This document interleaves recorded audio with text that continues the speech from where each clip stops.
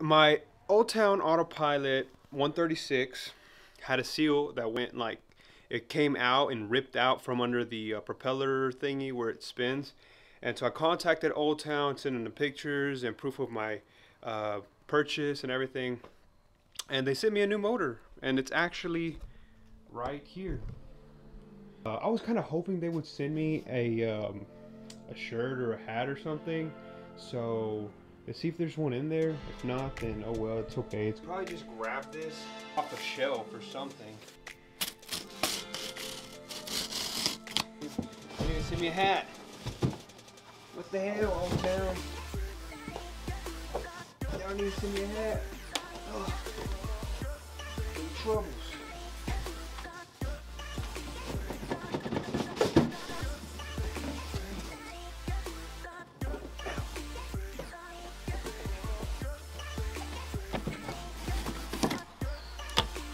Yep.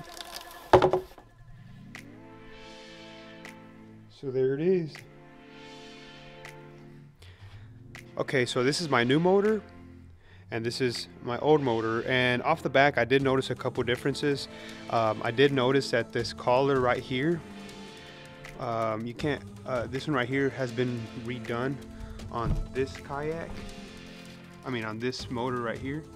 And then another thing I noticed was it also has this plate right here, which this one does not, for here.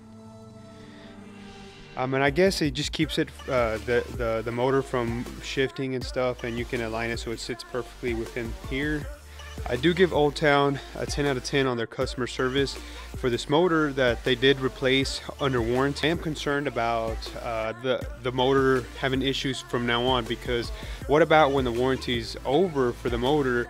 Am I going to have the same issue a year down the road or not? You know what I mean? So hopefully that was just like a, you know, since these barely came out, hopefully they fixed all the bugs and this one doesn't have any issues, but we'll see. Other than that, I'm going to be very disappointed if, you know, it goes bad again after the warranty, because then it'd just be a very expensive and very big paddle kayak. I hope you enjoyed this video, and if you like this video, make sure you like and subscribe, comment, and we'll see you on the next one.